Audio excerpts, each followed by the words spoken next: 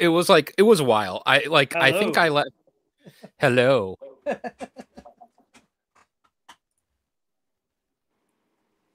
Don't let me Are stop. we back? Yeah, we Are we are. on? Welcome. Welcome to the first, I think, full. Well, we don't even know yet if it's going to be a full stream. The first scheduled stream of 2024. Happy New Year. Happy New Year, everybody. From all of us here at Rabbit Haberdashery. Now we have not. Now Carol is sick, and so she is not Mhm. able to make it. Um, I have not heard anything from Matt in a while, and we hope he's still alive. And Jacob said that he would be able to rejoin the game now that we're moving to Wednesdays, And he hasn't but showed up. hasn't shown up yet. So I don't know if we have enough people to handle this next thing that we were planning Maybe we could go on a sub mission on doing. while these people are off. They will patrol the outside and maybe get arrested. Or we can just pineapple. We can just pineapple. So I don't know if Tango knows what that is. So we had this whole thing. This so we have a bad habit, or in previous groups we've had a really bad habit of getting off topic and staying off topic for a really long time. And Carol, at her job, when they're in calls in one of her groups, her dev groups, they had a policy where if they got off track and they needed to remind everybody to get back on track, someone would say pineapple, and that would remind them all to get back on track. And so she was like, we could incorporate something like that. And instead, what we did was incorporate exactly that. And so we would say pineapple. In fact, I have it as a custom button on my sound. I have a soundboard now, and I have it as a button over there that I can just push. And If I was on the stream, would I have heard that? I would hope that you would have heard it anyway. It should be going to you guys. No, we didn't hear it. Oh, dang. Is this even? Yeah. Oh well. But hopefully Next stream week. heard it. I'm still testing, getting a hang of this whole thing. So. How many buttons you got on your board? Well, for sound effects, I have 18. Don't you have the voice changer button on there too? There is also voice changer buttons. I can shift my voice higher or lower. And A I have kick a to the balls will do the same thing. Yeah, and I have a Bluetooth button where I can sync it to my Bluetooth to my phone and just play sounds from my phone. Which is probably great if I like look up a soundboard online for some other sounds, but I'm not really worried about that. I got sad trombone on here. I got crickets. I got cheering crowd. I got rim shot, suspense. I got a scream. Record scratch. I have the DJ air horn, which I unironically enjoy that sound, so I have that available. Yeah. That one played fine. Oh, that was loud. Sorry. Dang, dude. Oh, wow. I didn't think you guys would be able to hear it, so I didn't think I had to warn you or adjust the volume. I am deaf now. We're still learning. We're all still. I'm still learning how to use this thing. But anyway, yeah. So I have that. Anyway, so what we did was we decided that we were going to start a talk show, and so we would once a week get together to have an episode where we would just chat about stuff and let it go off topic. And we called the show Pineapple because of that. And we no longer do the show as a scheduled thing, but we now allow Pineapple to just kind of happen if it needs to.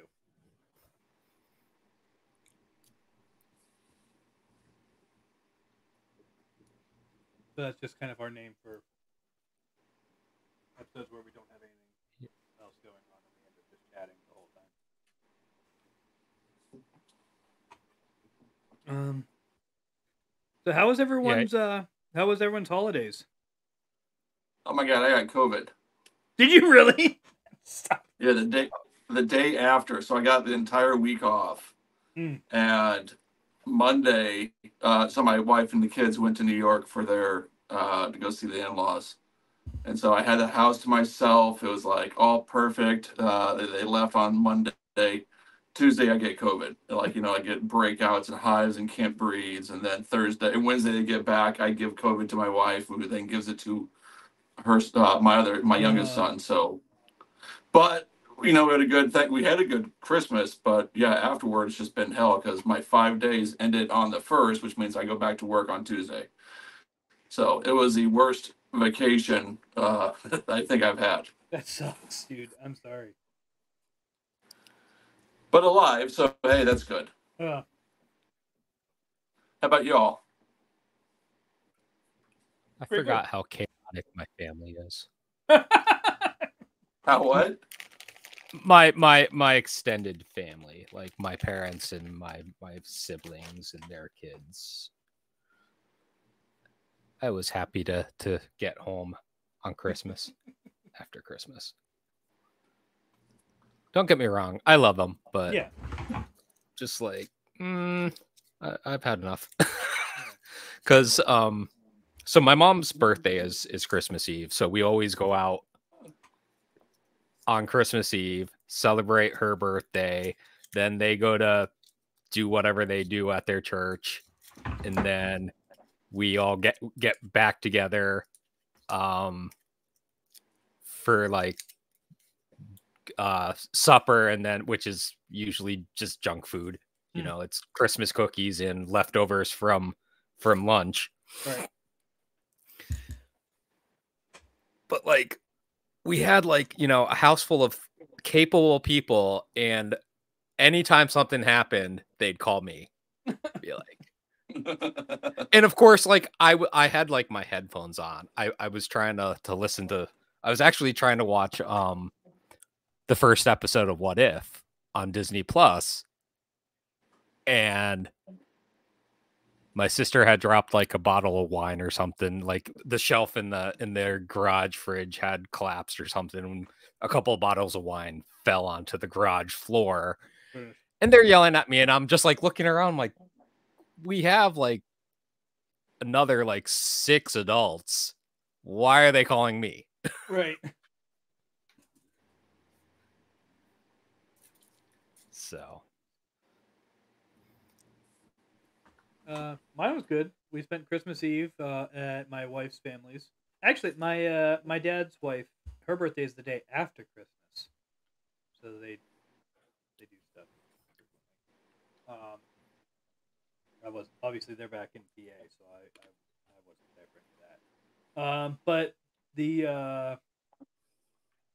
But yeah, so we went to Carol's family down in Connecticut for Christmas Eve, and then Christmas Day. It was just nice chill at home, and we all opened our gifts and then took time to enjoy our gifts, and that was basically our day. And Carol was off the whole week. Bless you. Bless you.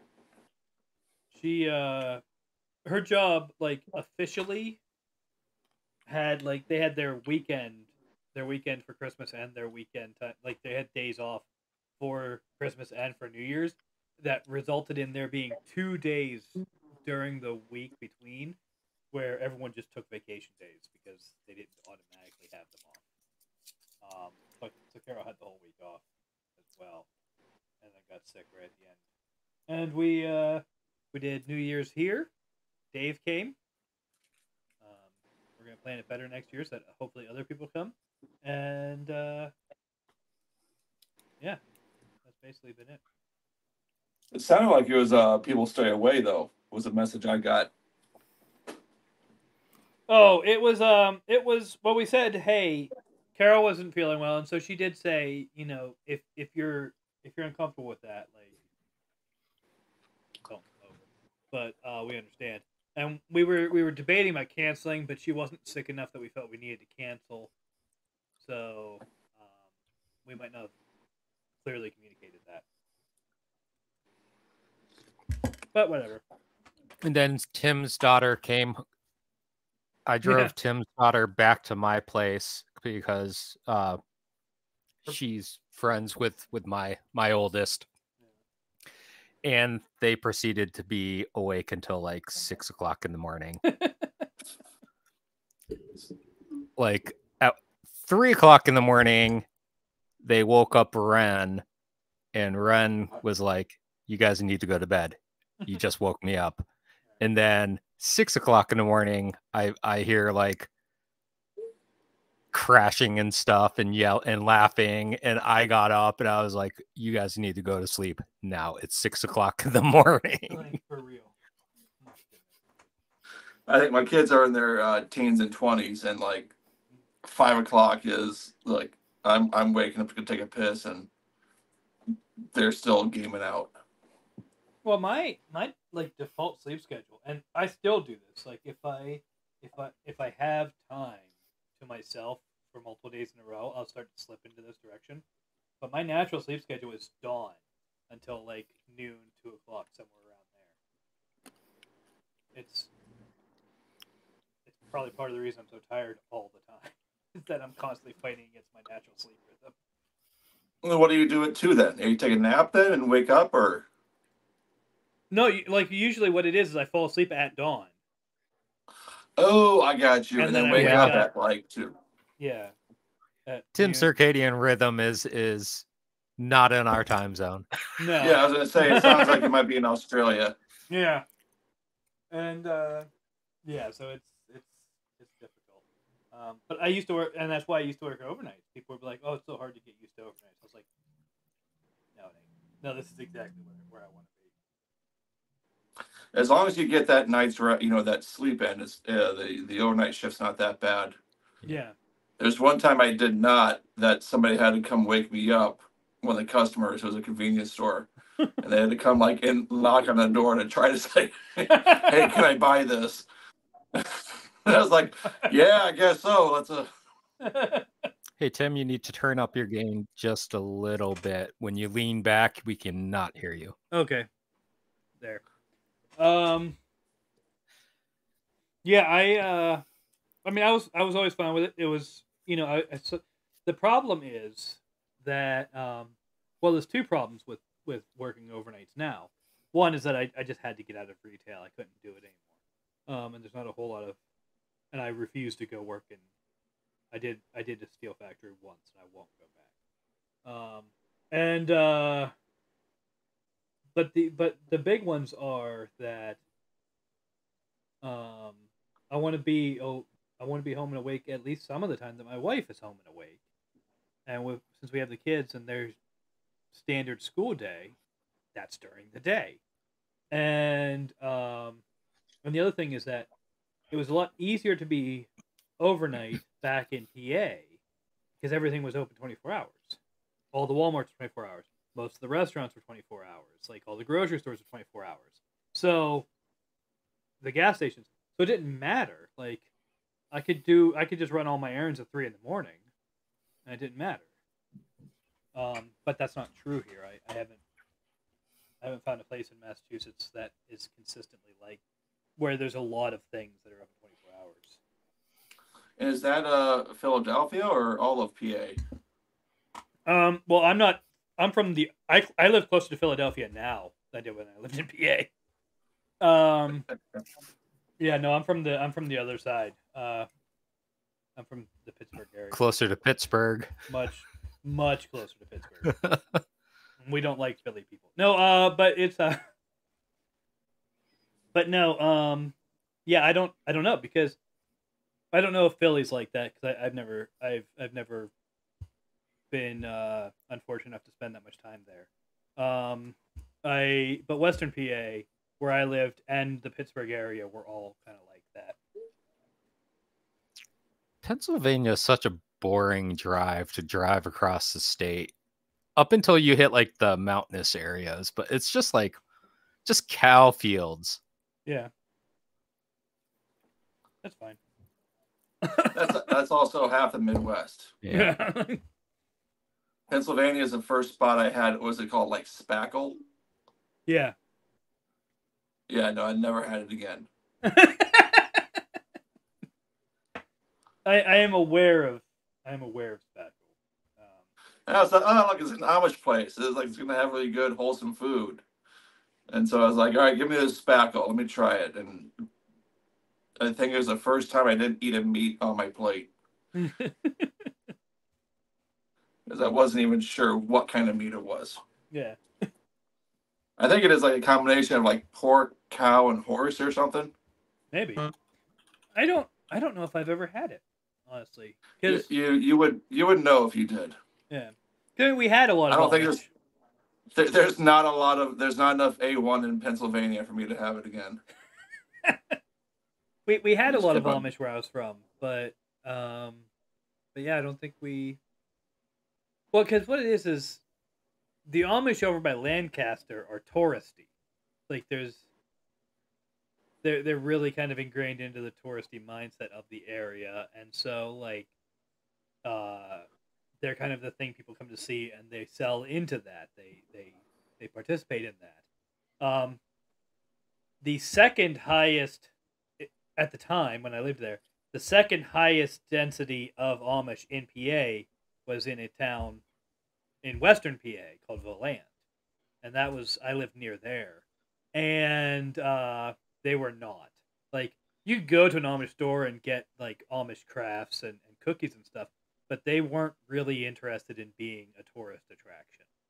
And so there was a lot more separation between them and everyone who wasn't Amish. So what you're saying, Tango, is I should make scrapple on the smoker for the next barbecue. Ooh, I would like to see that. It I might have sounds to. gross. You can take the first bite, and as you start pulling it apart and it crumbles. I mean, it's pork usually, but and other things. But it's well, yeah, it's pork and usually like cornmeal, which made sounds into like good. almost like Like, a you know, like meatloaf. you're giving me pork and cornmeal and corn, like yum. Yeah. Like that on the paper, that sounds delicious. But it's usually like pork remnants that are pulled off of the bone, then ground, and then and mixed. processed down. Yep. So that's like a hot dog. So it's like Yeah. one of the favorite people I used to go drinking with was Amish. It was like used to be. Yeah. I think he married into it. I've had a number of people in my life who were Amish at the time or had previously been Amish. Or they're on their their leave of absence. Yeah, or whatever it is. or whatever it's called. We had one girl at a pizza shop I worked at. She was on her rock spring or something. She was on that. She was on her time away when she was working at the pizza shop to afford an apartment while she was doing that. And she did not acclimate well. Poor dear. Oh.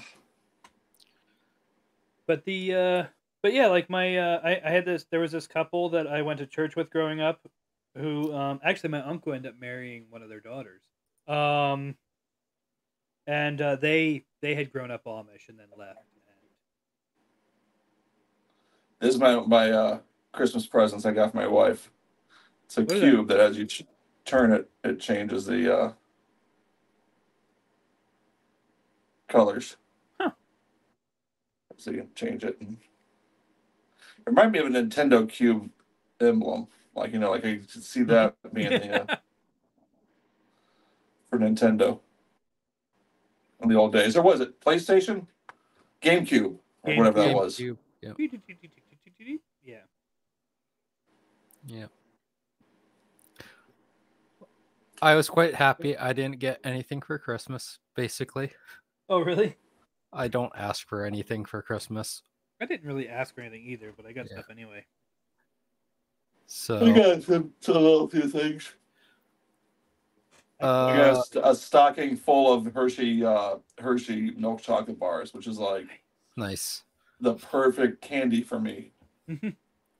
Yeah, I got some peppered beef jerky and some Rolos, and then my kids got me a Mandalorian Christmas ornament. Nice. Yeah, I got my kid kangaroo jerky. Ooh, that sounds. And we tried it, and it tastes like little hairs. Like if you were to think of something that, like, you know, it's the kangaroo tastes like small hairs. Like rabbits, you mean, or like? No, rabbits I think would have a little bit longer hair taste, maybe, but I'd have to go try a rabbit now to compare. The consistency is hairy, like it feels No, like hair? the smell in my mouth after I, like, you know, you chew it up, and like the taste of it was very gamey. Oh, okay. And as I like exhaled through my nose to kind of try to get the sense of it, it was very kind of like felt leather, you know, like the smell of leathery, but a little bit of that kind of leather that still has a hair on it. Well, you would think that like a kangaroo wouldn't be all that tender in the first place. Yeah. Yeah, they're pretty. So. And I wrapped it up. Have you guys seen like the Christmas party thing where you take a package and you just like coat it in? Yes, I used to do that. I did this one in packaging tape. So it came in like a butcher's paper. So I wrapped the butcher's paper, and I wrapped the butcher's paper in packaging tape, and then put it inside of the packet, you know, the gift wrap, and then gift wrapped it together with packaging tape. Nice. So it's kind of like, you know, kangaroos are fighters. So it's like, hey, there's fight in this one. I did that to my best friend one Christmas, and then in between the packaging tape, I wrapped like 25-pound fishing line in between layers. It's probably like Kevlar. Man, he was so mad at me. I got my. So this is when we were teens. My brother was pissing me off one year, and it was getting around to December, and he was really pissed me off. I said, "Listen, if you don't knock it off, you're getting like an empty bottle of Mountain Dew for Christmas."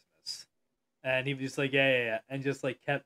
And on Christmas morning, he opened his present for me, and it was an empty 20-ounce bottle of Mountain Dew, and he was so mad. But then the following year, his birthday came around, and he was being a dick again, and so he opened his present for me that year at that time, and it was just an empty 2-liter of Mountain Dew.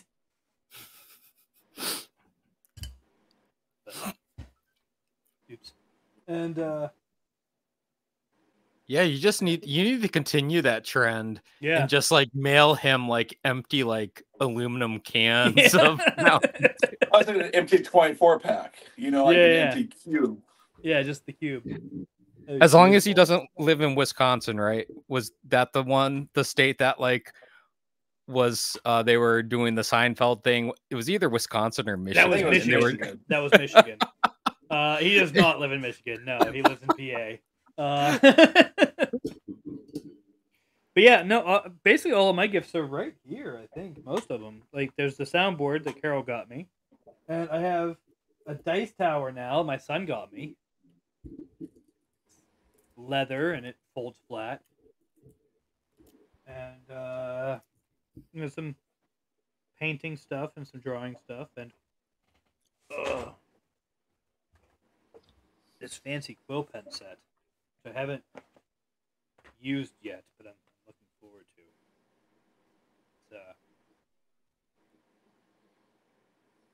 nice.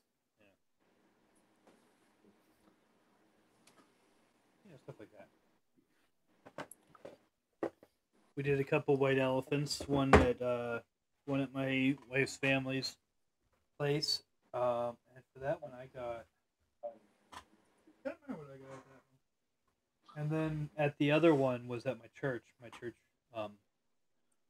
of my groups there. Hey. And I got some D6s for Paleomythic. Nice. Hey, I don't see the Extra Life site or page anymore. Did that end officially then? So Is it it over? resets every year. So you have a new So team ID every year? yeah, so we have a new team ID every year. Which if you go to, if you're, I don't know if you're on the stream or not. Well, I was trying to get to the stream. I got there last time through the Extra Life page. Oh, okay. Yeah, so there should be in the I'll Discord, send you the link to in the Extra Life channel in the Discord, there should be a link to the team the page. stream. That's the Yeah, stream. I saw the stream links there. And then I'll send you the Extra Life link as well. So I only see the Pathfinder Enders March from the. Oh, thank you.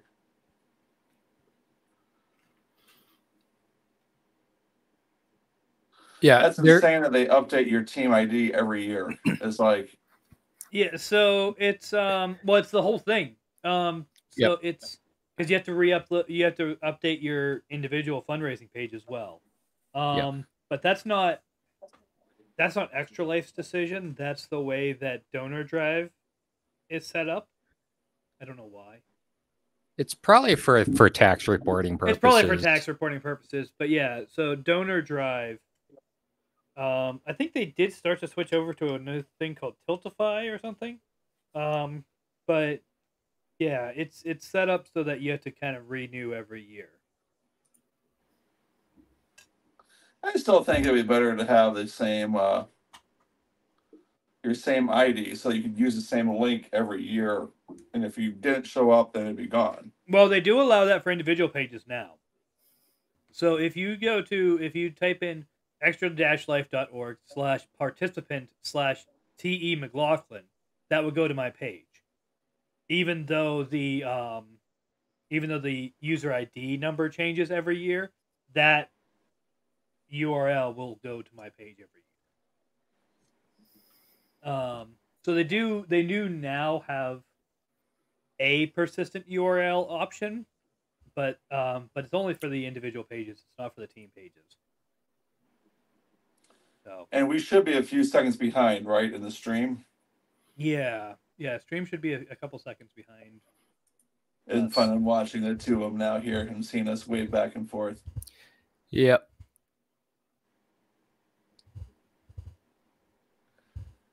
I'm corny. I like those things.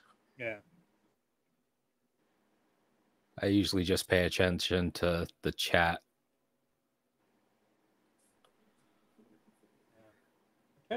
Yeah. So what happened to your camera there? Why'd you go dark a few months ago? Oh, my office is just a huge mess. And I haven't had time to clean it up, and I don't want it on stream because it's so disgusting. So it's easier just to have my camera off than to have like piles of boxes and stuff. I like my mess. I think it adds character. I'm thinking about moving some of this stuff though, and replacing it with my RPG books.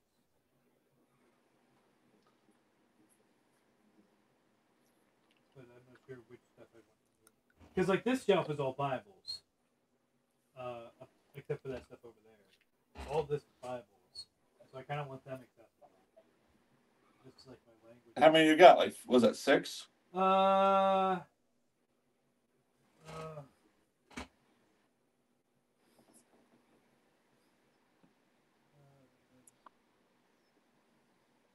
There's 6 full Bibles here, and then 2 or 3 in my back. Oh, yes, 2 or 3 in my backpack. 3. There's 3 in my backpack. 6 full Bibles up here, and then this is just the Old Testament, but it's Hebrew and English. These 2 are just these 3. Okay. This one is the Old Testament and the Apocrypha in Greek. These 2 are the New Testament in Greek. But this one's in your linear, so it has Greek and English. This one's just Greek. And then... Do you read ancient Greek, or is that just for fun? Yeah, I read Koine Greek. It's not ancient Greek. So Koine Greek is the Greek that the New Testament is written in originally. It was the language of the common people in the Roman Empire. It is a later development than ancient Greek, like Homeric Greek is a different Greek that I don't know. It's different enough that I can't read it. And modern Greek is different enough that I have trouble with it too. But I do read Koine Greek, yeah. I have not learned Hebrew yet. I was Are you going to? Is that like a goal of yours? It's one of the languages I would like to learn. I was, when I was in Bible college, the next semester I was supposed to start Hebrew. And then I left that college. And the one I'm in now doesn't have language courses. So, yeah, I'd have to go and I had to put in effort to learn biblical Hebrew. Because, like, even on Duolingo, the Hebrew on there is modern Hebrew. It's not biblical Hebrew. So I'd have to seek out courses for that. But I do, because I was about to take a course in it, I do have some textbooks for Hebrew, so I could start studying it myself. But I definitely won't have the pronunciation right if I do that.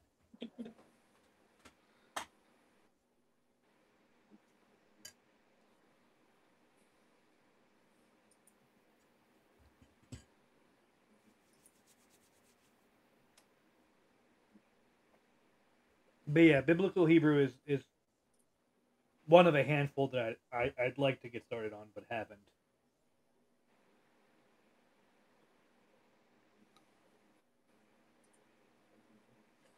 But that's what this level is. Like, basically, this is like a dictionary and thesaurus in English, but then everything over from that is biblical languages.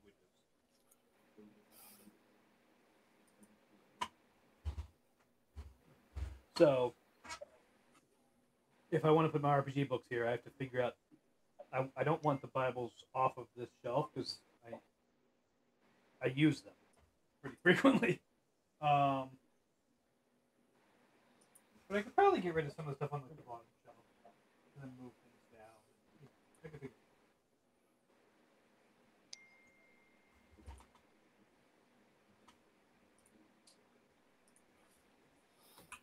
So I have 3 homes for books right now in my office. There's that, and there's the bookcase that's in my closet, which is where the RPG books are right now, as well as my books on the occult and folklore and history.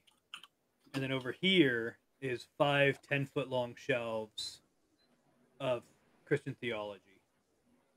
And what's like your folklore or your folk tales and lore, or is that part of the role playing game folk lore?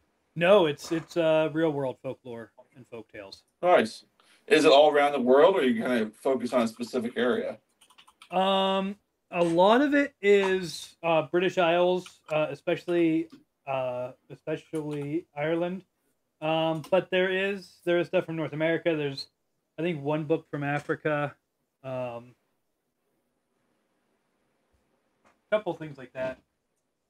There's one that's Native American folk tales. There's one that's just like modern North American, like European American folk tales. There's a bunch that are Irish or British.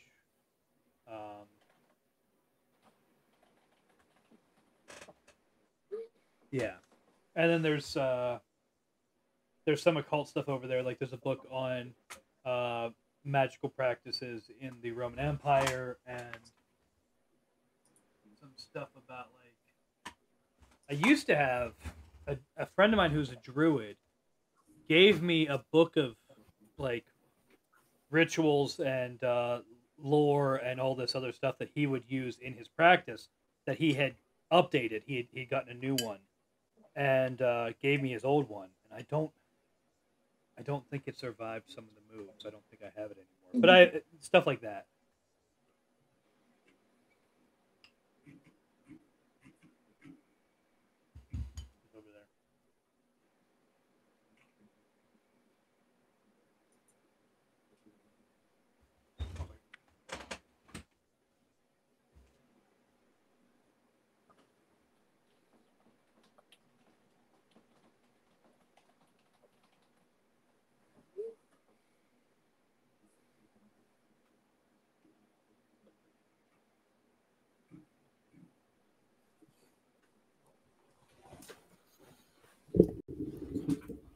Oh yeah, my dad had a surgery on his knee, and he got the clearance to drive. He has a brand new knee, Nice. and I guess it was about like beginning of December, and he just got the clearance to drive again, which is like insane. He's doing great, so happy for him. Nice. That's good. He's recovering there. Yeah, way faster than he should be. So hey, that's great for him.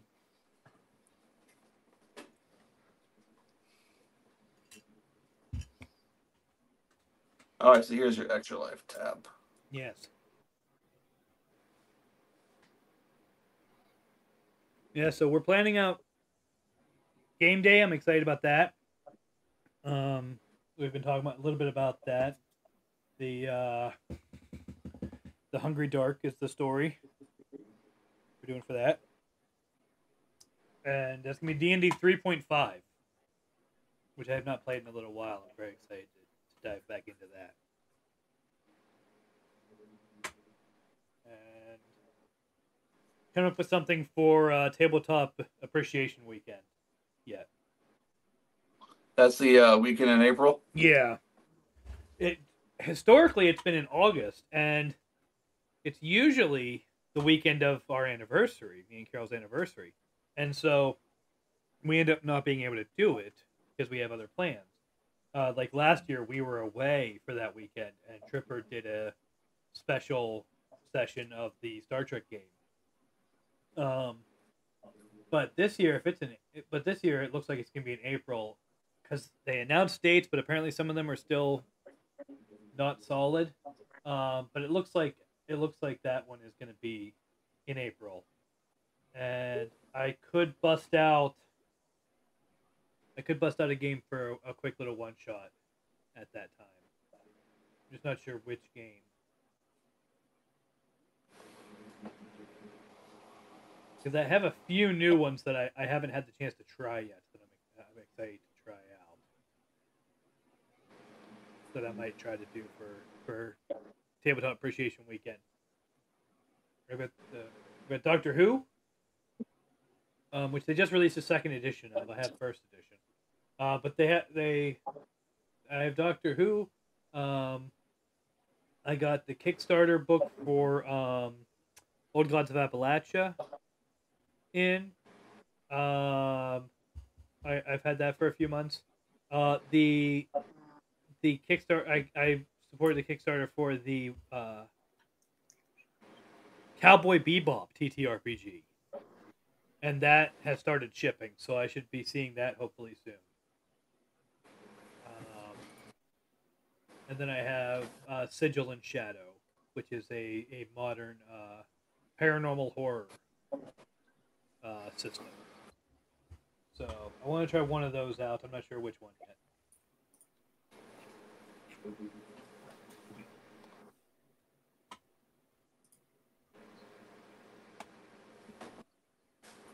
But we have options. I'm looking forward to that.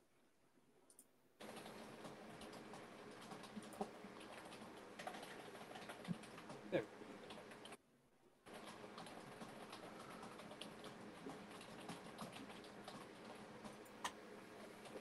There is a story I've really wanted to do for a while now using Doctor Who, but I don't think it would work as a one-shot. So I don't think it'll work for Tabletop Appreciation Weekend. But we'll see.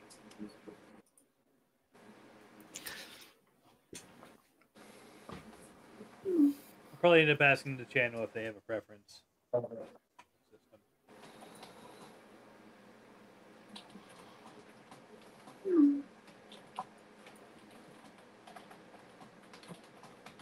Do you guys have Tabletop Simulator? No. On Steam? Oh, I don't know actually. I have no idea. I have no idea what I have in Steam and I don't. I have to literally open Steam, which I can do real quick. All right. I guess I don't really need to have this. Because the other thing that... Found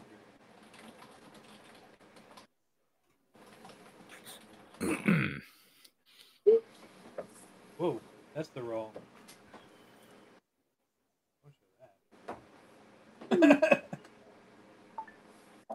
Because we could always do like virtual tabletop board games. Oh yeah.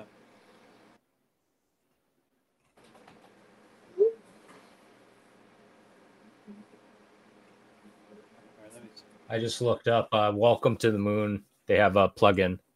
Oh, do they really? Yeah. Okay. Let me see. I had to Google Moon board game because I couldn't remember the name of the game.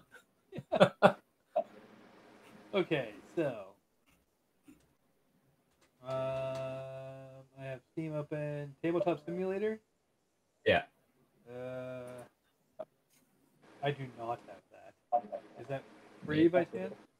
No, it should be fairly cheap if you look it up on the store thing. I have no money for like the next 2 days, but no, I don't mean tonight. Oh, I'm just talking about like in general. Like it's $10 now. Yeah, it's $10.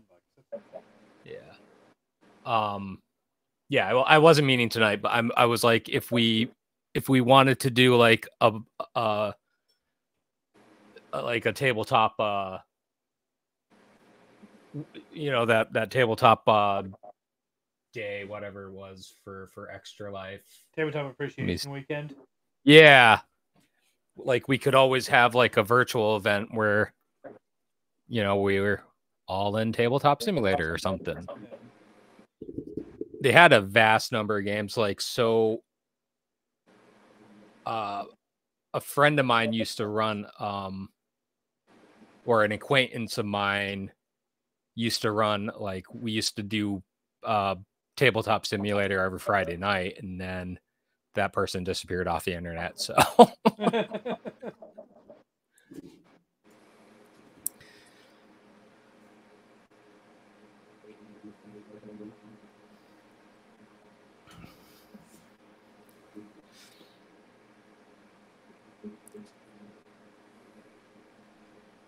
the video shows people like throwing the table.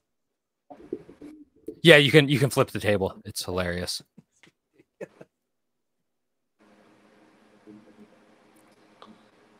Yeah. But they have some pretty good plugins. Like we used to play Battlestar Galactica, which takes forever. That, like, if you ever wanted like a long board game stream, that you can play that for hours and hours and hours. Well, I've joked about doing the campaign for North Africa. I don't know if you've heard of that one. Oh, buddy.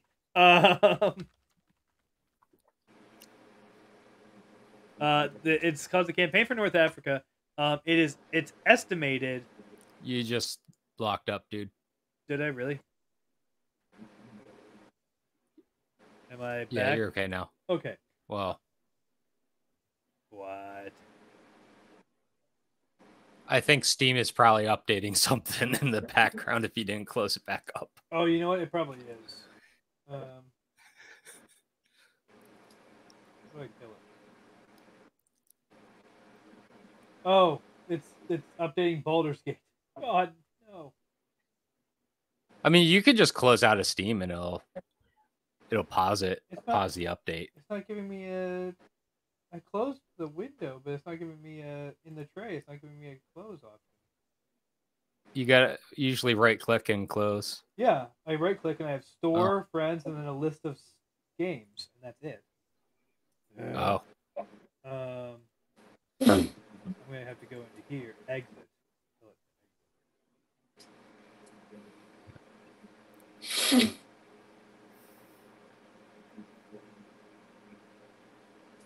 There we go. Okay. So Tango, a couple of weeks ago, or was it a few weeks ago? I made Tim go into his crawl space, and we ran Ethernet cable from his router to his office, and then to Carol's computer as well. Yeah. And did it work? Did everything go? Oh yeah, it does so much better now. So much better. Except go ahead. I said I'm on the Ethernet over power, and that is like a night and day difference for Yeah. Wi-Fi, and so much easier. So I had crimped a couple of like, you know, 5 or 6 foot runs as well, so that they could um so they weren't running the cable that was running from the basement, you know, to their computers, just in case the clips broke or anything. I put couplers on, but there was one cable that I swear I redid the cable like 10 times and it didn't work. And it turns out that there was like a short like in one of the twisted pairs. Oh, I brought it home. I was like, let me crimp this again, because I'm like, there's no way that I crimped this wrong like 10 times in a row. And sure enough, I recrimped it, redid it, plugged it into my router, to my switch. I'm like, nothing. So I was just like, okay, that cable's getting thrown away. Yeah. I Yeah, but the Campaign for North Africa is a board game. It's a board war game. Okay. The board itself is 9.5 feet long. And it's estimated that it could take up to 1,500 hours to complete. how wide is it? Um,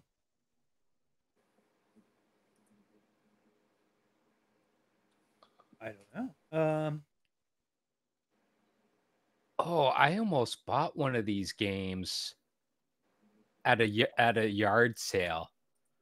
I had bought a game that was called Blitzkrieg. Hmm. That looks like, you know, that was similar, Yeah. and the board was like this big, and it had like 5 million of those cardboard punch out pieces. Oh yeah. Yeah. I was like, go ahead. All right. So this game comes with the maps, when placed together, form a 34-inch by 115-inch board. It comes with 1,600 counters, 6 booklets, 12 logistical sheets, 3 plastic counter storage keys, and 1 6-sided die. The complete campaign game takes 100 turns, each turn representing 1 week of game time. Do we still have a Pineapple channel? I don't know if we do or not. I don't think we do, actually. I mean, we have a. Oh, that's an archived. Okay. I'll throw it into the tabletop games. The link to the Board Game Geeks.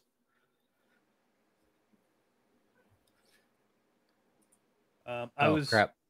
Yeah. Let me fix this. Sorry. I sent the link to the screenshot. I saw a thing where it was someone, they published the game and then they were looking at it and they were concerned that it might be unbalanced. And they said, what do we tell people if they complain to us and say that the game is unbalanced?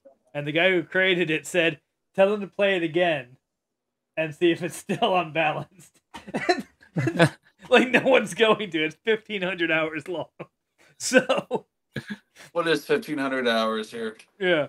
So I was joking about as a challenge for the Extra Life group to get a hold of a copy and set it up somewhere, and have like cameras on it and stuff, and actually have us try to complete a game of it in 1 year. Like, as kind of a side challenge, because I mean, I figured out because it's one of those things where it's like, that would never happen. Your kids would destroy it. The cats would destroy it. Oh yeah, it couldn't be at our house. No. Yeah. But yeah, in order to play it in 1 year, we'd have to play 29 hours a week to make it happen. 9 or 29? 29. That's a job.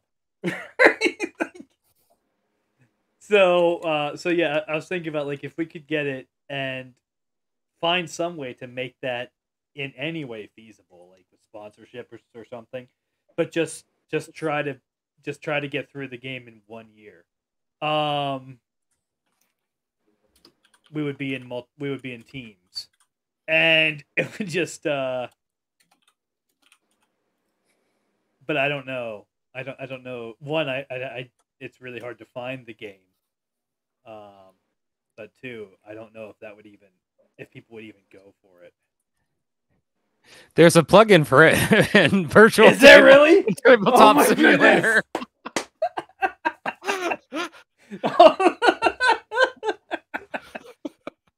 Yeah. Oh dear. Oh. I'll post that link in Tabletop Games too.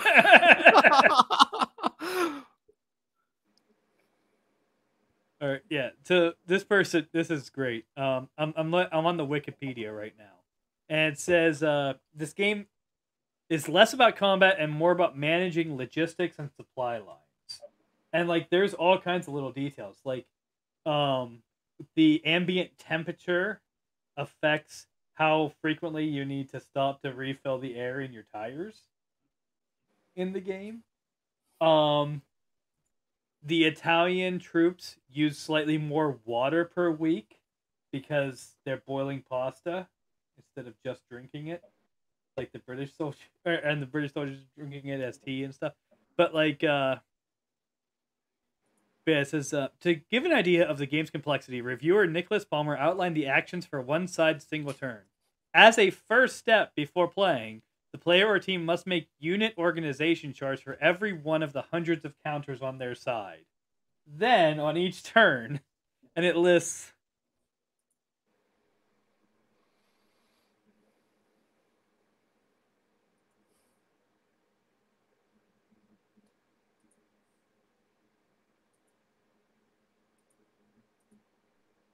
$29 steps to take in a turn with for each of those 100 or in total? With 14 sub steps. That's each turn. You have to do all of that. It says this entire sequence would then be repeated by the other player or team, and that completes one game turn. And you do that 100 times to finish the story. And you said one turn is 1 week? It's 1 week in game time, yeah. Because it's set during World War II. It's right, 1940 to 43. But yeah, it's 1 week of in-game time is one turn. One of those 29 steps is combat. And one of them is movement. So like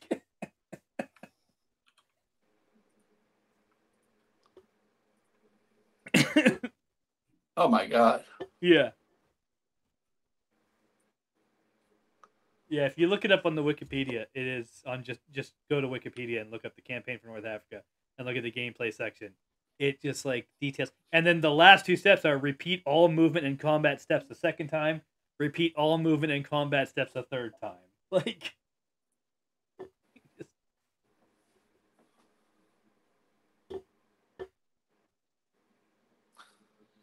And then what are all the calculators for? I don't know. I've never played the game, so I don't know how everything plays out. But yeah, there's stuff in here like calculate spillage, evaporation of water, and adjust all supply dumps. Determine initiative, determine weather, distribute water, reorganize units. Like, it is heavily detailed. I feel you almost need like a group of people on each side. Yeah, so it says up here 5v5. Yeah, it says 5v5. Yeah. It says although nominally a 2-player game, the rules recommend 10 players divided into 2 teams of 5 people. And each team composed of a commander-in-chief, a logistics commander, a rear area commander, an air commander, and a frontline commander. And so, like, if we did this as a channel, what we would do is we would make teams, and then we would just have everything kind of tracked somewhere that people could see it, but we wouldn't necessarily wait. Like,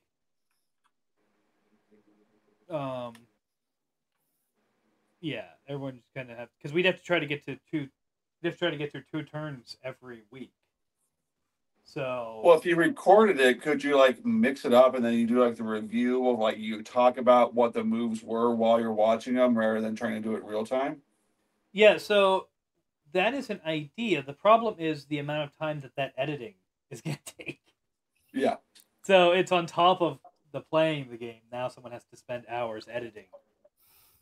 Well, so I was thinking more like if a one turn on one side takes like 45 minutes, probably more like an hour. You said 29 plus 14. So average comes out to it's estimated 1,500 hours. That's 15 hours per turn. It's 100 turns. Remember, so it's 15 hours per turn. So 7.5 hours per side. Yeah, roughly. Damn, that's like a.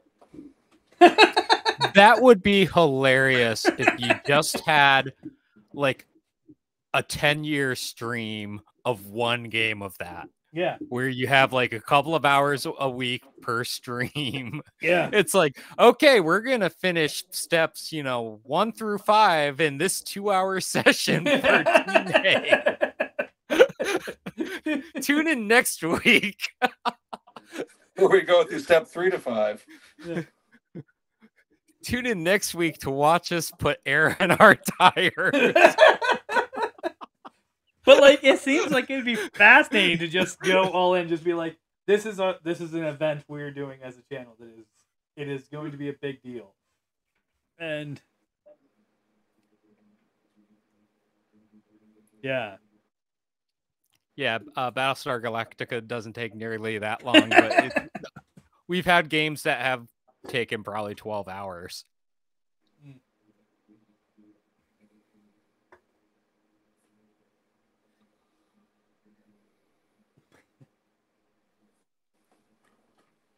I remember, well, I had people freaking out at me at one point because of a long game of Magic the Gathering, and it wasn't 12 hours, but it was a few hours, and it was because I was teaching Grizz how to play when he was wee little, and so he's little, and I'm teaching him how to play Magic the Gathering, and that alone is going to take some time. And then the decks we were using. Grizz. Yeah, and plus it was and it was a Grizz, and so he's thinking this stuff through. And it was like, and also we were both using kind of slow burn decks, so that there wasn't like a whole lot of pressure on him. You know what I mean? Like if I was playing my flash deck trying to teach him how to play, like now it's my turn and I'm doing a whole bunch of stuff really fast. That's not going to work. So we were playing decks that were designed to be slow. And I was teaching him how to play the game, and it was, you know what I mean? And so it took a few hours. And someone, like, people online, I told people on my Facebook or something that we were like 3 hours into this game. And they were like, why in the world is Magic taking 3 hours? It's like, listen. Just chill. It's fine. That's where you teach them with a white weenie deck.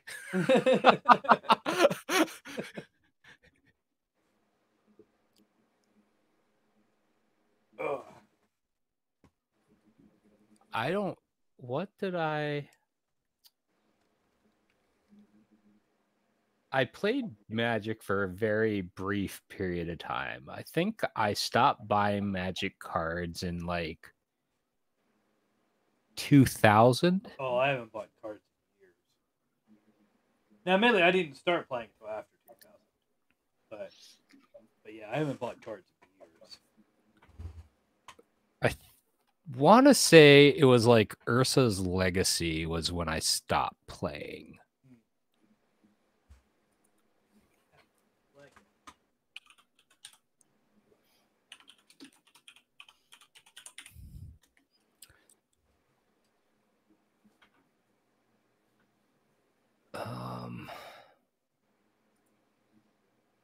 No.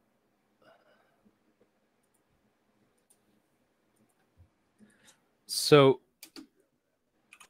we have that store that's entertainment. Yeah.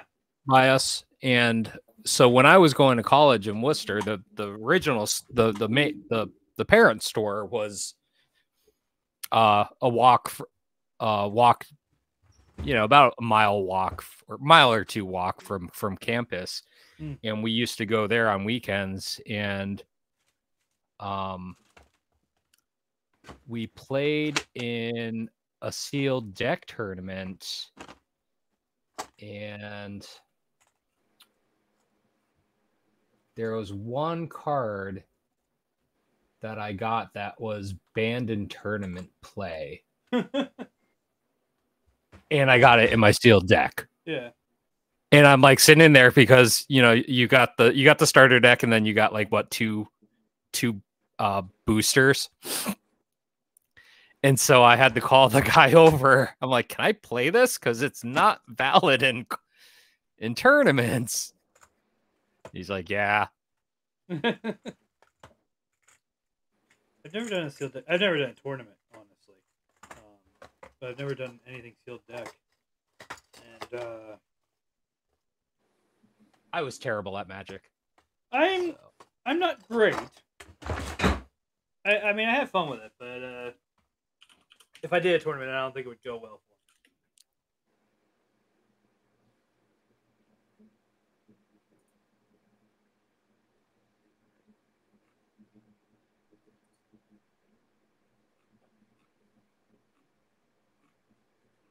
I'm trying to look up the card now because but it was a rare. But I don't remember now. A flying squirrel got into the house yesterday, and the cats were chasing it, and I'm still finding things that they knocked down or in the process, and that was one of them. Actually, this morning, I noticed this sword was on the floor, and I was like, "Oh my god!" Like, cats are lucky they didn't kill somebody, like themselves. Not sure, but it's. It was just like, oh great, they knocked a sword down. He said it was a flying squirrel. Yeah. Yeah, it was. And you got it out though. It sounds like. Yeah. So I actually took a picture of it while I was in my office. I can post it in the Discord. But it was I didn't know what it was at first. I was like, it looks because I had a suspicion. I was like, it looks like it might be a flying squirrel or something like that. But those aren't native to here, are they? And it turns out they are. I didn't think they are.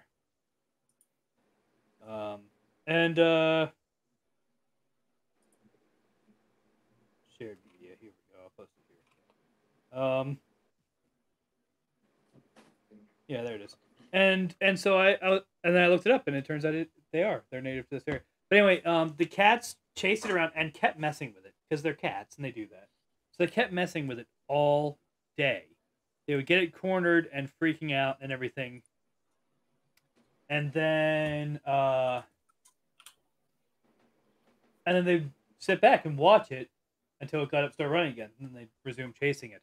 And then they'd get under the couch and they'd get bored and lay around for a little while until it wandered out, and then they start chasing. And so they toyed with this thing all day, which like I don't care that much. Like I can clean up the mess. But then my kids got home from school and they saw it. And they got emotionally invested. And so I had to put on leather gloves and go catch it and release it outside. And the cat, no lie, I release this thing out. I catch this thing. I release it outside. I close the door. And one of my cats comes in, sees that it's outside, and goes into the kitchen and just starts wailing. Like, he's so mad that I didn't let him kill it. And he just...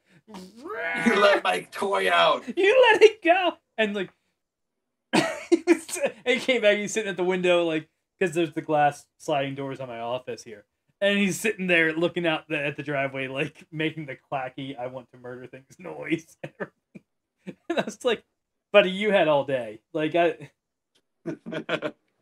You had your chance."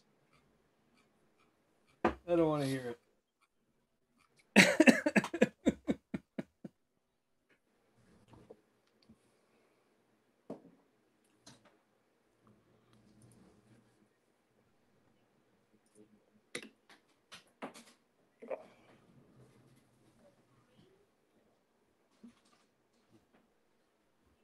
But yeah, so but that's one of the things that they knocked down. And I know it can't have been held up like that. How? They get a nail loose or something? Because I know that this went over. Oh, there it is. It was on that nail. It was like that. There we go. That's how it was. That's how it was. It's a little bit frayed now, and I'm upset because it's like I can't easily replace that.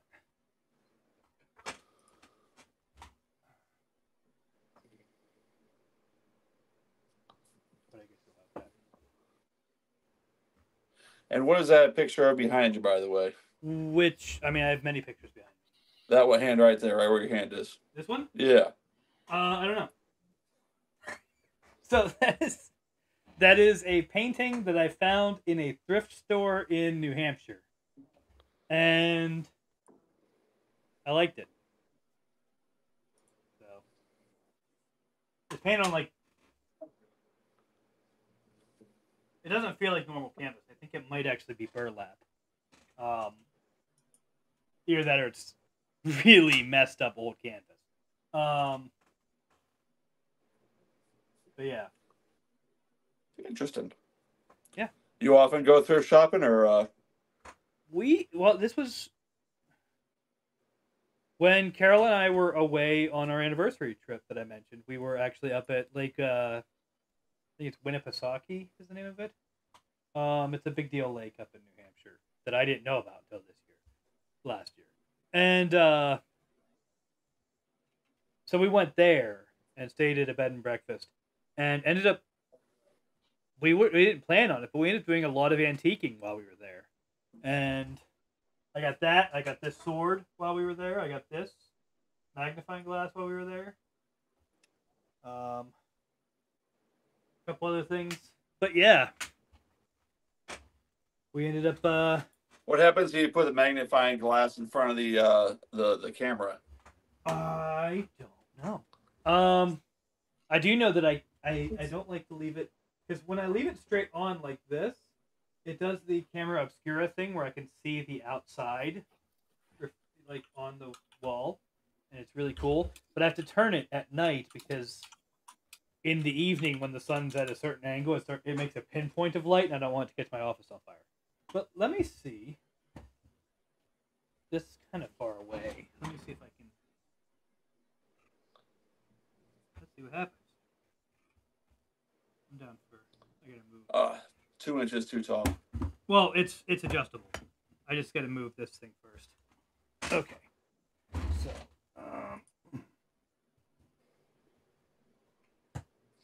Oh, nice. You seem a little bigger. Oh, definitely are bigger. Yeah, like. Now it feels like you're in some kind of like, Wizard of Oz. It's also crooked. Hold on a second. Let me put that straight. There we go. That is now totally like the Wizard of Oz playing in behind the curtain. Oh man, and the camera looks huge to her too. Yeah, it's You can see the edge of the light on the camera. Yeah, you can. But it's what it is it's a Victorian era magnifying glass and stand. So it's Victorian era is, I'm not familiar with what is the Victorian. I know what the Victorian era is, but it's I like guess what, this 1860s. This might actually be Edwardian. I think this might actually be Edwardian. Yeah, Victorian would be the 1860s into 80s ish, and then Edwardian is late 1800s up to about World War One.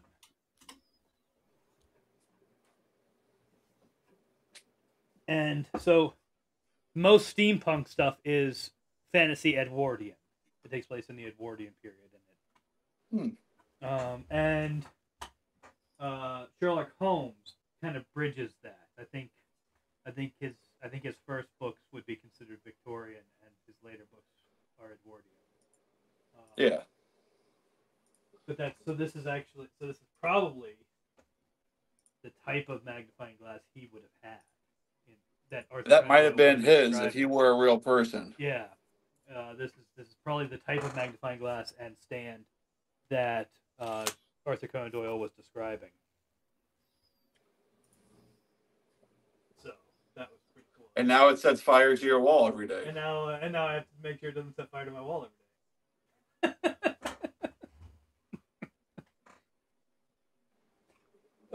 But yeah, I love that type of stuff.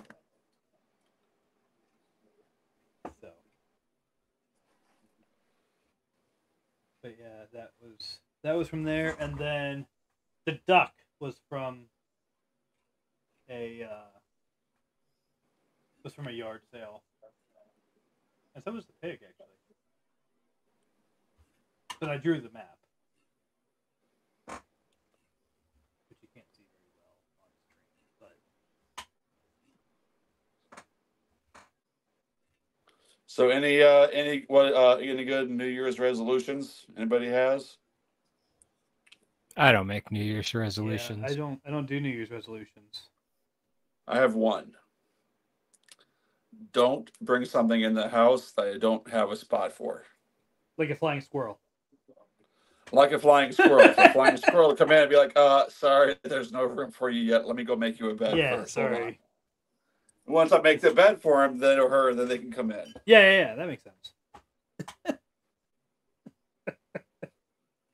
I should say that for even like takeout food. Oh, there's no space for takeout food. You're not coming in. Yeah. I mean, I don't make personal like New Year's resolutions. I did make a resolution for work though. If that counts. What's that?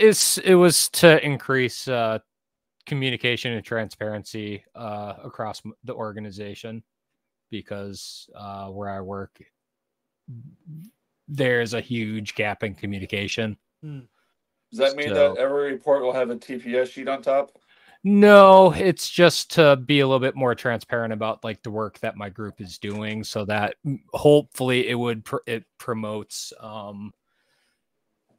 reciprocation of said communication from the other areas that are terrible at communicating. So lead by example, I guess. Yeah. Cool. I am of the opinion that if I recognize something in myself that I need to improve, I should probably just do it. And I'm not waiting until New Year. And at New Year's, I'm not thinking about that type of thing as much. So I don't really do that. I try to adjust the problems when I notice them. Yeah, that's fair enough. I mean, I did start that thing just before the Christmas holiday, because lots of people are starting to ask questions about stuff that needed to be communicated over. So I just kind of made it official with the new year that's one thing I want to one goal I want to set for myself for work. I do have some goals for the channel this year. One is that I want to try to get sponsorships, at least one sponsorship for the channel. And that's, I mean, it'd be nice if we could get a sponsorship where we could actually pay people that are playing the games. Like a lot of these channels, they pay the people who play the games on them, and I'd love to be able to do that. We don't have any income from this, but also just to be able to do cool stuff. Like there is, like Tripper is a video editor. He could do a lot of stuff with, like he could take all of our streams and turn them into an actual play podcast, but he has to have time to do that, and his time costs money because he runs a company that does that, you know. And so, you know, there's cool stuff we could do, or even just like doing, you know, having stuff to do bigger events with our Extra Life stuff. You know what I mean? One of the big things I really want to do is see if I want to actually go to like That's Entertainment and a couple other places and see if I can get them to match donations or something during Extra Life. And that's part of like the event this year, the Hungry Dark, relies a lot on audience participation. And so I'm hoping that if we can get some of these organizations on board with what we're doing, they will help make people aware of it. So, and we could raise a lot more money for the hospitals. Not everyone in the team raises for the same hospital. Everyone currently signed up does, but or you could pay the person that was trying to sell themselves on your Twitch. Yeah. Get hire a graphic design.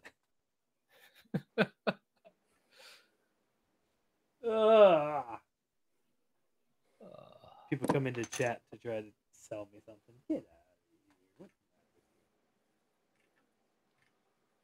here. But so yeah. I went to. Oh, go ahead. Oh, no, go ahead.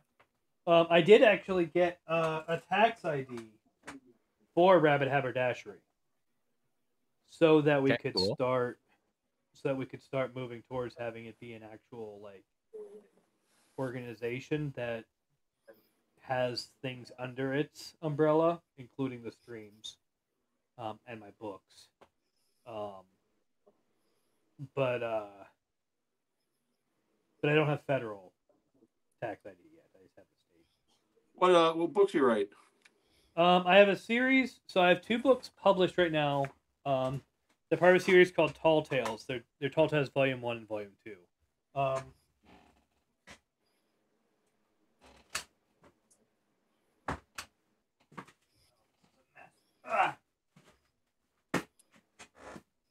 Yeah, so Tall Tales Volume 1, Tall Tales Volume 2. They are they're not novels. They're collections of short stories that read like novels. So the short stories are all interconnected. They have mostly the same characters, and they happen in an actual progression.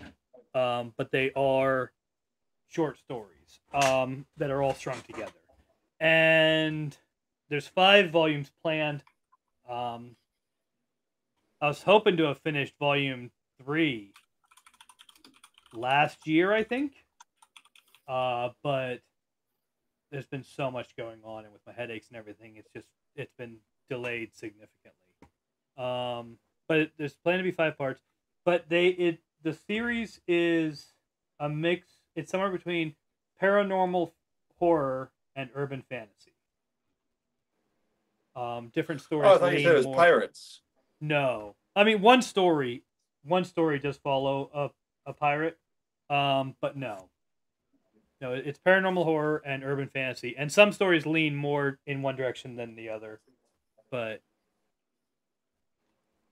yeah, yeah, I think it's volume 2 has that one. Yeah, there's a story in volume 2 about a pirate who becomes a ghost, or he becomes a spirit in the service to the deep. And then in volume 3, there'll be a follow up to that story. But no, the rest of it is paranormal horror and urban fantasy. I also have a children's book. I'm using a pseudonym for that, so that if people like it and they really like their kids like the children's book and they want to look up more stuff by that author, they don't accidentally get telltales for their kids. So because it is not appropriate.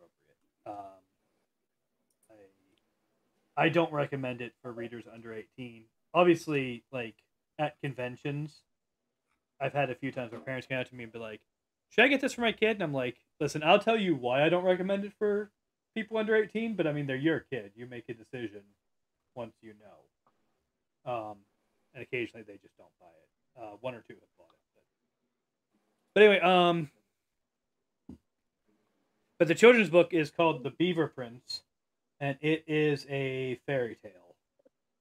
And I've written it already.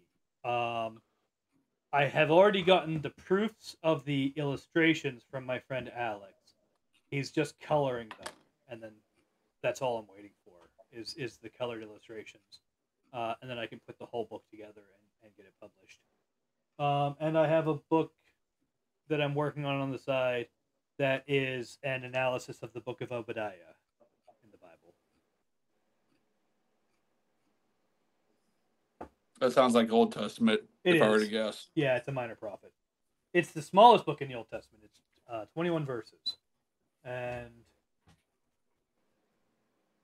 almost no one, like, I've never heard a sermon on it. When I went to look up, went to look into what resources were available to study it, there were not many. And so I did a 3-part sermon series on it. And so because there's so few resources on the book available, I decided to take all of my notes and everything from that sermon series and make a book out of it. So that's in progress as well. Nice. It's good use. Yeah.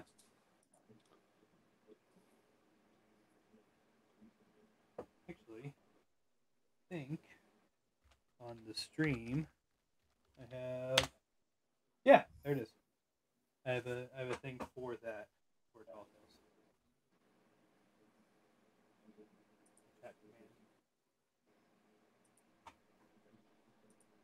Anyway, Dave, you were about to say something? Nah.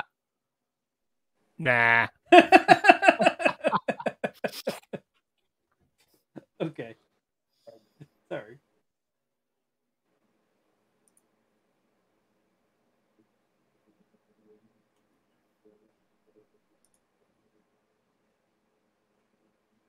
Yeah, I'm sure Chris saw the story on my Facebook feed. I don't go on Facebook. You tell me what it was. Oh, I swear I swear at some kids at I went to see Godzilla -1 the other last Tuesday. I do remember seeing this post. And I was super patient. Like, so the movie was really good from what I saw, but so the first hour there were a bunch of kids like in the row next to mine across the stairs up, and they were talking and just chatting for the first hour in the movie. Where it got so distracting, and so Godzilla like -1, it's your classic Toei Godzilla film. So it's in Japanese, it's subtitled. It's like it's a period Godzilla film. You know, it takes place during World War II, basically. And they were just chatting. Finally, it just got really, there was a quiet scene and it quieted down. And I turned to them and I was like, are you going to talk during the the entire film, and I just told them to shut the. And for the next 40 minutes, they almost got through the rest of the movie without saying anything. It was just silence from that row. Good for you. I was not happy. I almost got up and left. I almost asked for a refund.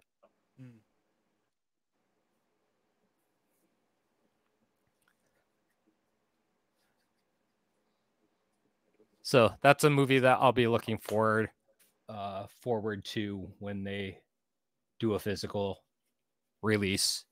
Far better than the Universal Monsterverse Godzilla films, or the Monarch, whatever.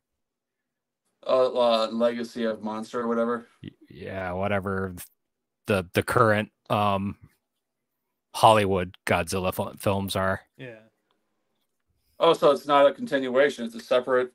No. Is it not part of that universe then? So it's like the classic Godzilla universe. Oh, so like okay. Yeah, like the original, like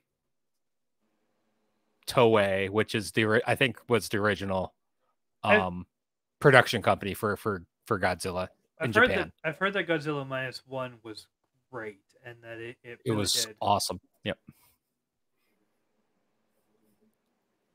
I heard that it really got back to kind of the roots of what Godzilla was trying to be in the first place. Yeah, and so like one of the like the first time you see Godzilla, he's like tiny. Like he's still big, but like and like he grows throughout the film. So that was like their first encounter with him.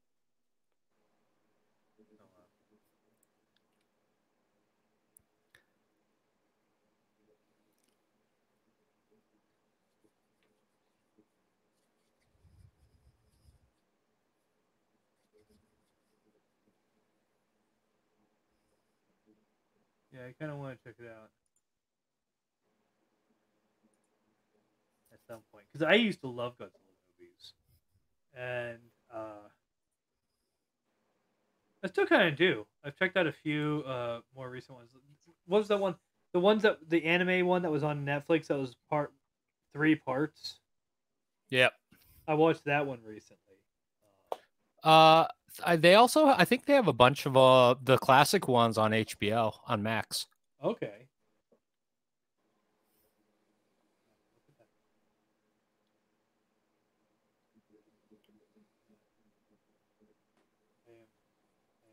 I am curious. But King of Monsters, there's a couple I haven't seen yet. There's a few that I haven't seen yet. Whatever that Godzilla versus Kong newer one is. I think that I have to look.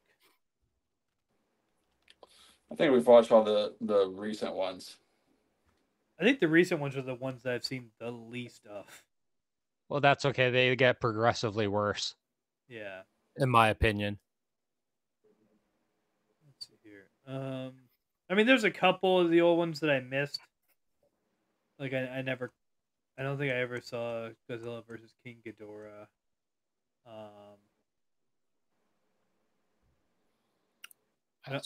I didn't see the one where they get. I think they sent. I think there was one where they got sent to like the 10th planet X or something. I didn't get to see that one. Or Mechagodzilla 2. But let me see here. I did see the American one in '98. You remember with Matthew Broderick or whatever? So they make fun of that in, I think it was either, was it Godzilla 2000? Well, there was a Godzilla 2000, and then there was just Godzilla that was released in '98, which had I think Godzilla 2000 was produced in Japan, and they make Yeah. they make fun of the Matthew Broderick Godzilla, and they're like, that wasn't Godzilla. Oh, okay. Yeah, I still haven't seen the 2014 Godzilla. I haven't seen Shin Godzilla yet. I haven't seen Shin Godzilla was awesome. I haven't seen King of the Monsters or Godzilla vs. Yeah, a lot of the basically. I think I've only seen like 2 post 2000. Yeah, I have some of those on my Plex. Let's check into that.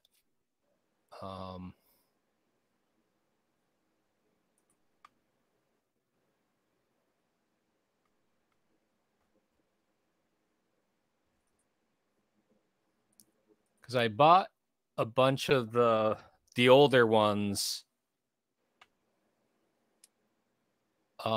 including like all of the 3 or 4 of the Mothra movies. And I ripped all of those to my NAS. I know that I have the 2014 Godzilla. I was curious about that one and Shin Godzilla. Yeah. I wanted to see both of them, I just never did. Oh, I also have the Gamera ones movies. Or Gamera. I don't know how you pronounce it. Probably butchering it. I apologize. But I think I had a few of the Mothra movies too.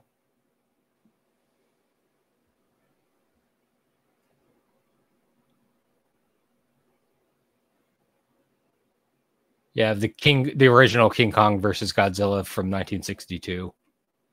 And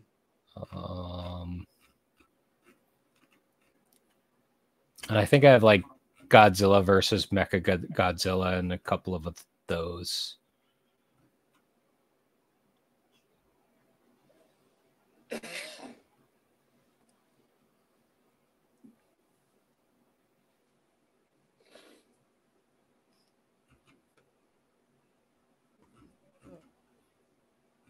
I don't remember which libraries I'm sharing with you, to be honest, Tim.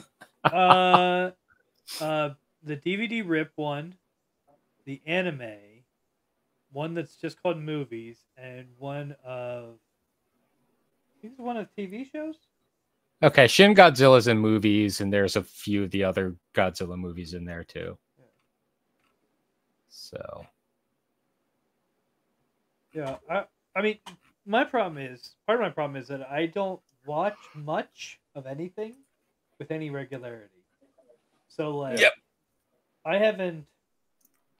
Carol and I watched the Big Fat Quiz of 2023 last night, and prior to that, I think the last time, and then like a few nights earlier, I sat down in the living room because I wasn't feeling well, and we watched a home remodeling show together.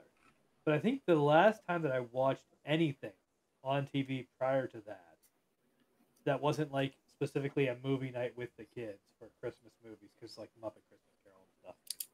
Yeah. Would have been in like October. Yep. Like I don't watch anything. And so yep. So I get like, if I get even just a little bit behind, I get way behind. Oh, I get it. I don't purchase many movies at all these days, so I went out and I bought Oppenheimer yesterday, so that's on Plex now. I think Carol and I went to the movies twice last year, and one of them was Barbie. But yeah, I used to buy movies religiously, but having kids and a more expensive mortgage doesn't help. So no, that burns up the discretionary income pretty fast. Yeah. Yep. I was never really like that though. Like I never really caught much TV or movies or anything. I would catch things like with friends or whatever, but that was about it. Um, Yep. and so there's a lot of like it's fun because I exist in a lot of like geek spaces like this one, and but like if you've ever seen like the comparison, the difference between a geek and a nerd, where the geek like knows all the pop culture and the nerd just knows like science and stuff. Um, I'm definitely more on the nerd side. I There's so much stuff that people are like, "Oh, are you familiar with this?" Like, "Oh, you're a gamer. What was your favorite like game when you were a kid?"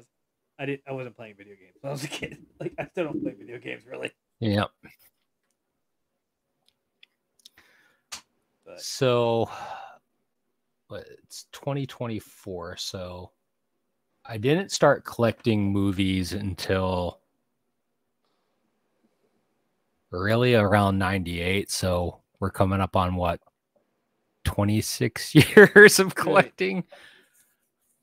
But I have over, I want to say 3,000 movies now. wow. Damn. You know, I had before Blu-ray came out, I was at just over 2,000 DVDs Man. in my collection, and the movies that I've ripped to my NAS is just over 600, and that's not including like TV shows because I don't rip those; they're too much of a pain in the butt. I think I maxed So out at somewhere around 20. I think I had 20 DVDs at one point. That was, and a handful of VHS. hey, if you ever find Firefly or Serenity on VHS, if you are ever out and about and you see that on VHS, I will pay you back. Okay, I'll keep that in mind. Next time because next time we're out antiquing and thrifting, I guess is probably where I would see it. So I own that movie in every single format that it was released on except for VHS. Oh wow. Including the UMD, which was the little PlayStation portable discs. I remember those. Or is it? Wait, are those the ones that were like circular but then had two flat sides? Yes, they were like I remember those. Yeah. So I own it, like 2 copies on DVD because I bought the like the collector's edition. I own it on the UMD. I bought it on HD DVD, Blu-ray, and also the 4K release. Did I tell you my friends and I decided to play a Star Trek campaign once, and we built our characters, and we went to start the session, and then we stopped and realized we had just kind of recreated Firefly, but in the Star Wars universe, and we're just like, we're just gonna roll with it. We're just gonna do this, and Go with it. Yeah, it was great because it was because what it was we were like, well, if we're playing Star Wars, we need a way to get around. And also like there was different things that like we want to do, and so I was like, well, I'm gonna play a smuggler and I'm gonna have a ship, and I spent this stuff to make sure that I had a ship available, and then everyone else was either people who were part of my crew or who were renting space on the ship for some reason, and then we looked at it and we were like, we've just built Firefly, and it was it was set during the Old Republic. One of the like kind of the closest thing we had to book was actually a Jedi who is undercover, and my character was like this smuggler captain guy who was not terribly fond of the Republic government, and it was his ship and he was the captain of it, and so he was very mal, but also he was a force user who didn't believe in the Force. So we had this restriction that he could only buy Force powers that he could justify in some other way. He couldn't have access to anything he couldn't have access to Force lightning. And he had his no stick. He has no stick. Yeah, I had told you about this guy. That was his don't stick. Oh, that's right. The don't stick. Yeah, the don't stick. It was my favorite. One of my favorite gags I ever did. Tango, did you hear about this one? No. So he had all this stuff, and he just believed that the Force was propaganda being put forth by the Jedi Council to maintain power. So he had Force jump and stuff like that because he was from a high grav planet, so of course he can jump farther and all this other stuff. He was a very convincing person, so he was able to have the Jedi mind trick, but he didn't believe that it was magic that he was doing. But anyway, so the Jedi though picked up that he was a Force user and was like, why is this guy not a Jedi? Is he a Sith? Is there something weird going on with this guy? And so he kept hanging around the captain to try to figure out what his deal was.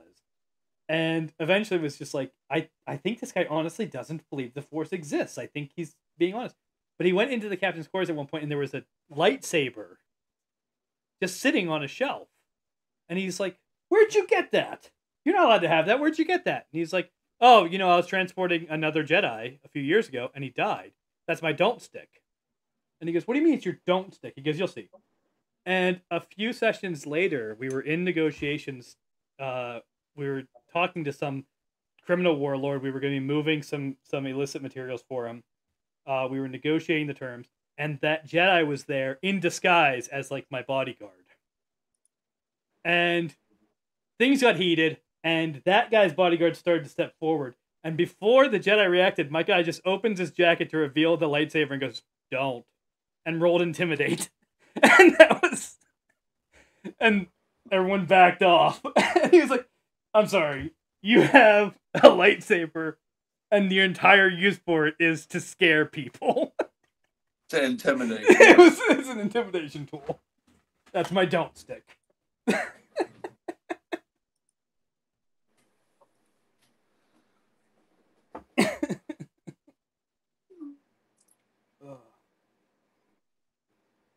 But yeah. And then most of his Force points though were spent on luck. Because you could do stuff where in that system you had these Force points that you would use to power certain abilities, but if you wanted to, you could just spend the Force points to increase your chance of success on a given roll. And so more often than not, that's what he used his Force points on, was just to make himself luckier. And so there was a point where we were in a space battle, and some people tried to mug us while we were flying by. They tried to intercept us and steal from us. And a couple people with grav boots jumped onto the ship. And so they're trying to cut a hole into the hull of the ship to get inside. And that Jedi's over there got his lightsaber ready for them to come through the wall. And he's going to fight them. And my character was just like, let me just, there's space debris all over the place, right? We've been in a firefight. There's debris around. And the GM was like, yeah. I was like, okay, I'm going to use the tractor beam to grab a piece of metal and throw it along the edge of the ship to hit them. And he was like, I don't know if you can do that. And I was like, I'm spending Force points. Let's roll it. And I nat 20'd. And so the Jedi finishes getting ready, gets outside and looks, and there's just a pair of grav boots with 2 inches of leg sticking out. And that's it. The person's gone. He was like, you can't tell me you're not using the Force. And my guy's like, busy. I'm busy. But he was a fun character.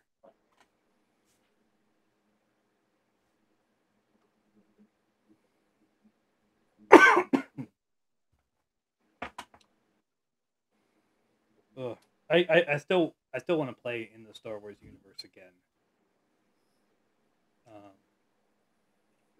I had this idea of I wanted to play in the Star Wars universe with all the baggage of the Star Wars story. And so I was thinking of doing a campaign that would be set in the early days of Galactic Community. So the Jedi Order is a new religious group that's almost entirely centered on the planet that they started on. You know what I mean? The Republic isn't even thought of yet. There's just like everyone kind of started to make contact and get access to hyperspace travel like 30 years ago. And set a game in that time period and just go with it. Like all the rules of the Star Wars. This is back when like they're still writing the galactic map and it's not even it hasn't moved to Coruscant yet. Yeah. Yeah, there's no Republic. They haven't finished exploring the galaxy.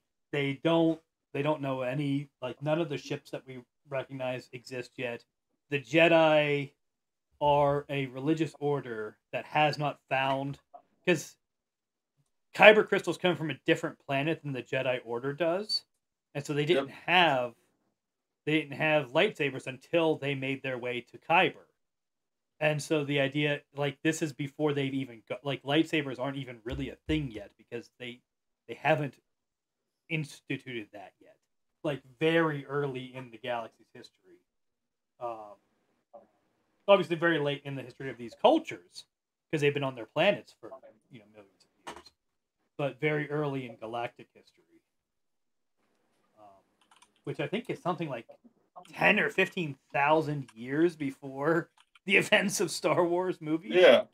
So if not more. Yeah, and there's almost no history of this time period. And so we get all the rules of the time period. We get all the rules of the galaxy, all of the cool like Force stuff and the different races and everything without any of the baggage. There's no story, there's no continuity we need to worry about. Like, as long as the galaxy survives our campaign, everything in the future will still happen. You have to leave a few planets intact. Yeah, you have to leave a few planets intact, but if you pull that off, man, the rest of the Star Wars can happen. But like that's a campaign that I kind of like to play because then you just have it's just a free for all, and we have no idea what's going on. No one has any idea what's going on. We barely know. You have no. You don't have to have the the knowledge of it in order to play it. Yeah. Truly. Yeah, you just get. The alternative is because an alternative that I've actually seen other people propose is do a Star Wars movie that takes place in a different galaxy but the same universe. So it has the same rules but none of the baggage. And so in a galaxy even further away. Yeah. And like that's an option as well. But I like the idea of this is the galaxy that we know from Star Wars, but the galaxy that we know doesn't exist yet. This is the Wild West period before that the Republic or anything exists. Yeah. Let's see, what is that timeline?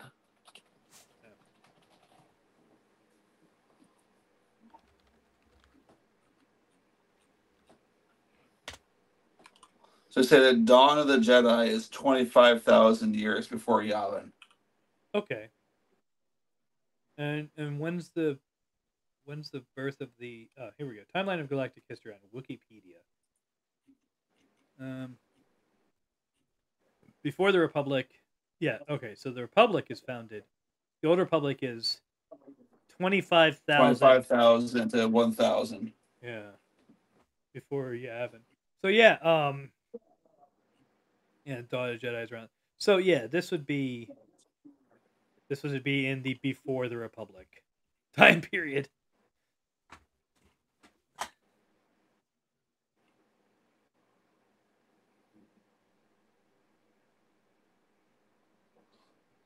That'd be pretty cool because you still assume it would have the the ability for travel. Yeah.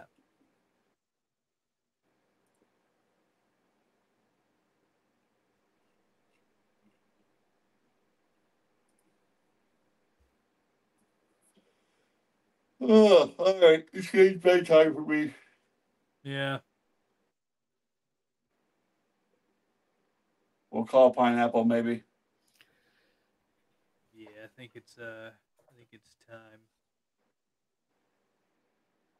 Oh, let me see if that's is that. I want to see if Stream hears it. Pineapple. It looks like Stream hears it. I don't know if, I heard it that time. Oh, I heard okay. it. There you go. It was loud too.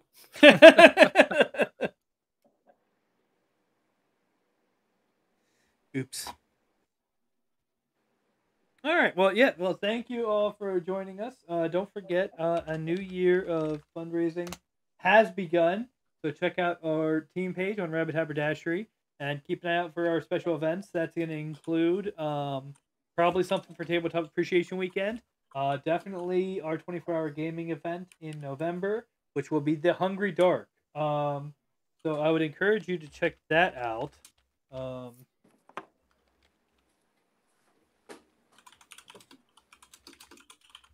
In fact, here, there's the link to the Hungry Dark.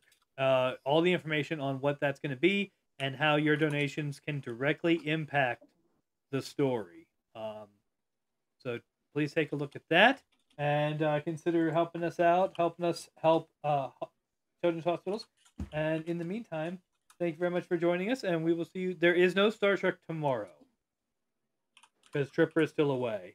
So I guess unless there's some surprise streams, which there might be because I've been testing out stuff with Palia and everything.